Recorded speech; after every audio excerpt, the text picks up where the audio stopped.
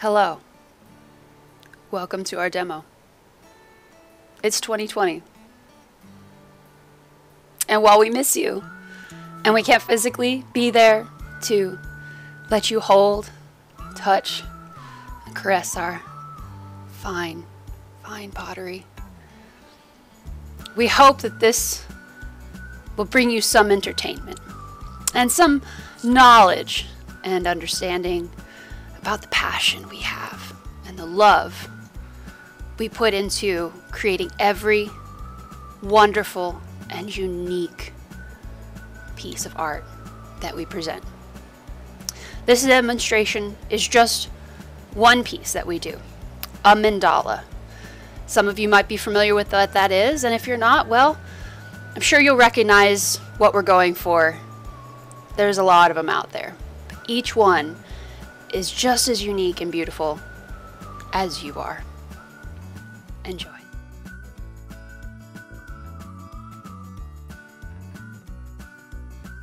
So you can see here, so this piece has already been wheel thrown. It's already been trimmed. And after the piece is what we call bone dry, or its greenware state. It is just dried mud. And we take these, you just go to H-E-B, Walmart, Sam's Club, you can get those green scrubby pads. And we just take it and we gently clean off any of the throwing lines or little, leftover clay bits from the trimming and smooth off the surface. Because we work with underglaze, spraying it with an airbrush, which we'll see here in just a short minute, the surface needs to be smooth. It's our canvas. So we use it to create these wonderful designs. And yeah, so we have an air hose, so I was blowing off some of that stuff. So this is our spray booth, pardon me. And we airbrush our underglazes. So this right here is Amico's Amethyst Velvet Underglaze.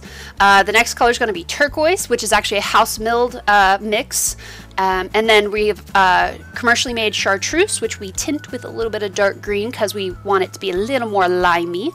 And then also a commercial underglaze, again, Amico orange, bright orange, and it's mixed with a little bit of flame orange, so it kind of dulls down that brightness but still gives it a really nice dominance on the piece.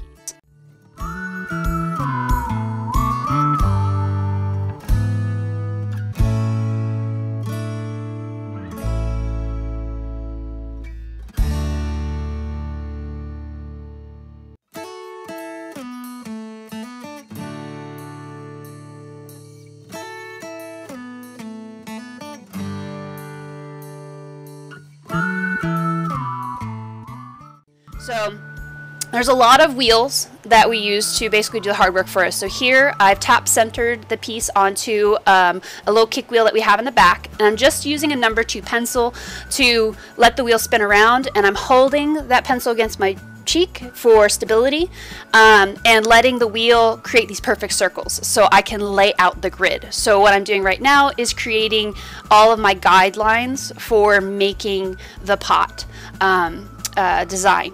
So after you have the circles, I kind of eyeball the center. We have this like really bendy wire. Don't know what it's from. I'm sure it's an old recycled piece, as many tools in our pottery studio are.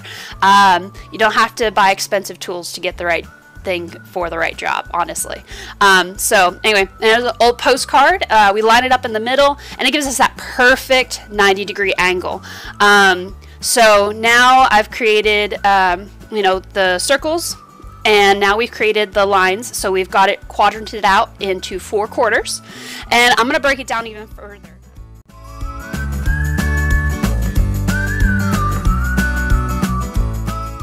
So this is a little round dial that we have with all different types of cutout radial lines, and there's a little cut in the middle. So it's really cool because you can lay it and you line up that little cross in the middle of the circle, and then you line it up with the edges all around, and it can tell me where I can divide it up. So I get even divisions and even little pieces of the pie, as it were. And then we'll grab that wiggly metal tool again and go ahead and use that to create those final lines. And then once I do this, it'll come off the wheel, and we will go over to coffee, you guys, sorry. We go over and start working on the design. Now, I did not have a design already sketched out or anything. I personally really enjoy the freedom of just pulling shapes and creating something kind of on a whim, and you'll see that here. So once we get to this point, I've got all of my guidelines, and I'm gonna put this on like a little Lazy Susan. And you can either use a towel, or what I have is like a little piece of foam, and that just protects the piece from any scratches, or like as I'm applying pressure to the piece for carving or design work, it kind of gives it a little give. So using those guidelines, I'm going to take my pencil, which I didn't mention this earlier, but it's important that your pencil isn't too sharp. So you can see it's a regular number 2 pencil, and the tip's a bit dull. So that's important, because if the tip is too sharp, it'll gouge into your underglaze, which can, you know, leave marks. So if you're not sure, like say you change your mind later on, you're not going to want that gouged out of the surface, because then, you know, you can't really fix it. So these are some of the shapes that we use. It's just art foam, and we've just cut out some, you know, unique shapes, some standard circles, squares, triangles, you know, anything like that. And because it's art foam, it's real flexible, and it doesn't scratch the surface of the pot. So it creates a really nice, you know, safe zone. Now, if you don't have art foam, you can use a paper. So I don't recommend like something flimsy like computer paper, but like we use old postcards and things like that. It adds a nice structural stability, so you don't have to worry about your shape warping as you're trying to trace it. However, you do need to be careful when putting it on the surface if you've already applied underglaze, because just like the pencil, it can scratch your underglaze and damage that work. So, because you got to remember, we're working on greenware, and underglaze is just sprayed on top. So really the whole thing is just, you know, just dry clay. So there's not really a way to go back. You could, you know, paint it a little bit, but you're going to see that mark because it's a different application than the airbrushing. So we're just going to go through a time lapse a little bit of me laying out the design, and I'm using again all those different shapes. So I did not have a sketch in mind.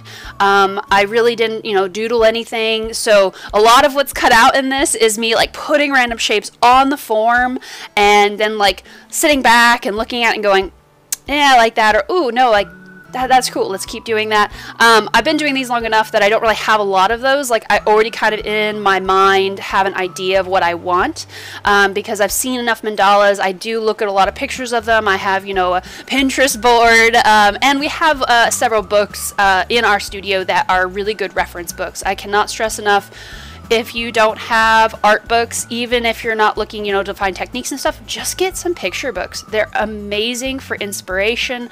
And sometimes, you know, honestly, one of my favorite ones is a book full of crop circles.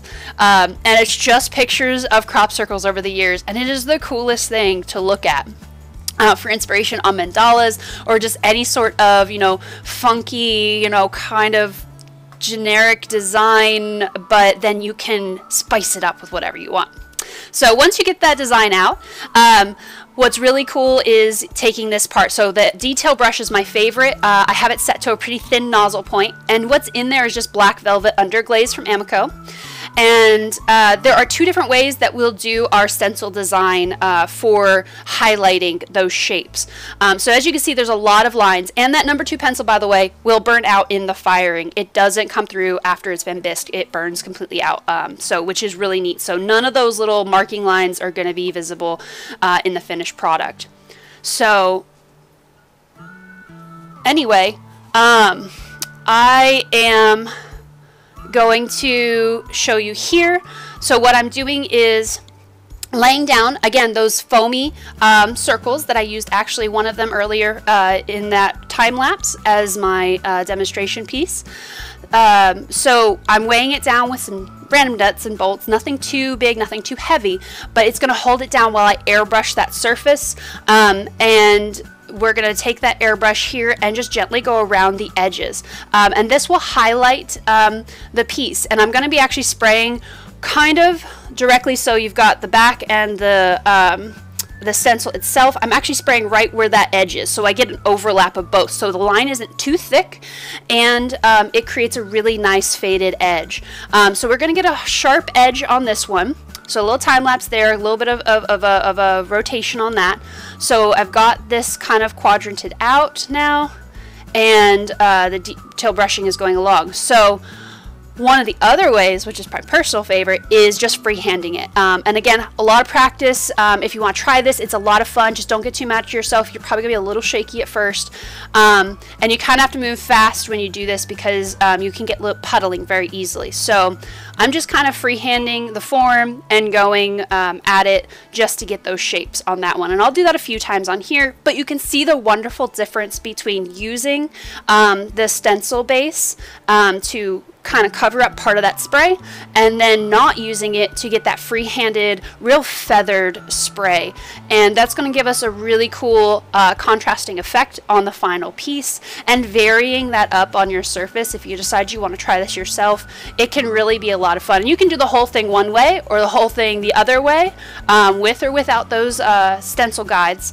It's up to you, but I personally have really started enjoying mixing the two. I think it adds a really nice rhythm and variation to the design elements later on. So, ooh, my favorite part. So personally, in my own art, I love carving my surfaces. So I have the carving tool, and then you always want like a soft brush. So when you're carving into already dry clay, so the greenware, it's really good to have a nice tool, either a really good pointy tool. We use these ball-ended tools. You can get them online or from any ceramic supply store, or you can actually go to like Sally Hansen, or like into the section of like nail polish stuff, and it's actually really cheap to get them as like a little they're tools used for like doing polka dots on your fingernails. I don't do my nails, so I don't use it for that, but it makes really good tool for this. So what I'm doing now is just, kind of going through, and since my clay is unfired, our clay body is actually white. So I'm creating another line inside or on the edge of those detailed lines. So that way they can pop out and be a little more predominant on the surface. And those lines, of course, are going to fire white. So after you get all of that carved out, whatever designs you want, you don't have to follow every line. You dust it off. So these are our underglazes in little squeezy bottles, and so we get them online. You can also get them at Hobby Lobby. They're a little different there, but they have these wonderful little metal tips, and they're good for linking lots of dots. And they're also really good for making lines and stripes. So we do these little, drips and draws with them. So that's how we do a lot of our dotting and striping. So anyway, I'm going to go through here, and this is again another time lapse. A piece like this has thousands and thousands of dots, and this is probably the longest one that it takes when we do these larger pieces. It takes a long time because you got to go through, and this part took me 2 days, again working in between other projects, to finish off this part. So my favorite part is adding designs within the design. So here you can see that I'm kind of following some of those earlier sketches, and I'm pulling out another design within it. So it's not just me following the lines of the things that I've either used the detail brush to outline, or taken that carving tool and carved out a white outline from. I'm actually going in and adding an additional kind of dimension to it, and it really adds this wonderful back and forth and depth to your piece if you're going to go this kind of route. Again, just like with creating the design, the only thing I really plan out is what color's on the background. So of course the background on this is purple in the middle, to turquoise, to chartreuse, to bright orange at the edge. So that's the only thing I'm really taking into consideration as I'm putting down my dots and stripes. Because I don't want to put turquoise on top of turquoise, because it's probably going to fade out. But I might put turquoise right up against the edge of the other turquoise, because then it'll create this really cool like fade. So it adds this element to it that's just really, again, deep and wonderfully just I love colors. And like I said, you know, this is so much fun. If you've never worked with underglazes before, there's wonderful underglazes. We use pretty much almost exclusively Amico velvet underglazes.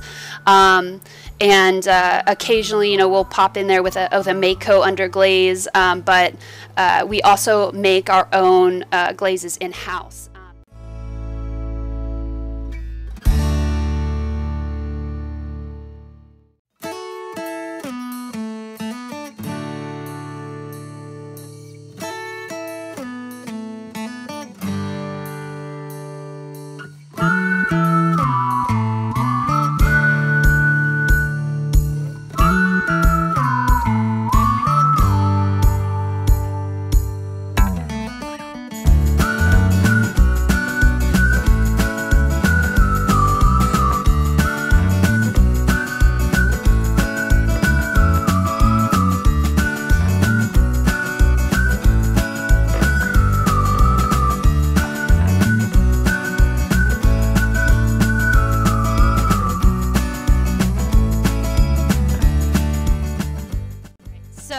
After all the dyeing and striping is done, we do a bit of black on the edge to finish off the piece, and do that on the back side as well. So all of our pieces, of course, have our RA Pottery stamp for our shop here, and then all of us who work on specialty pieces, we also sign our work. So if you see one that says KD, that's my initials. Of course, this piece is signed and dated because we can't forget, oh, wonderful 2020. But yeah, so this piece is going to go into the bisque as we speak right now. It's still in production. So it'll go for 2 firings, first for bisque, second for glaze. When it's all done, we are going to have it up on the website for Texas Clay Festival. So if you want to see this work finished, be sure to pop over to our website and check that out. Also, don't forget to peruse all the artists and videos available on Texas Clay Fest's website. The show might not be in person this year, but oh, they've done such an amazing job. We're super excited to have this show online this year and available to everyone. Again, want to thank you guys for watching this video. Hopefully you learned a little bit more about our work, and hopefully, you know, you come by and check out the finished product on our website. Alright guys, that's the end of the video. Thank you so very, very much for joining me today. Hopefully you enjoyed it, and while we can't be there in person, this is just a wonderful way of us connecting with you during this time, and we want to thank you so very much for all your support, and from the very bottom of our hearts, we love you and we appreciate all that you do for us as artists. So, you know, you might not be able to get out there and you know, get in all sorts of trouble in person, but the internet is a world of its own. So thank you for coming to our little corner of it today and joining me for a little bit of insight into creating some ceramic art. Thank you again so very much. We hope that you have a wonderful rest of the day, rest of the weekend, hopefully a rest of the year, and we look forward to hopefully seeing you all in person again sometime soon. So again, thank you. Love y'all. We'll see you next time.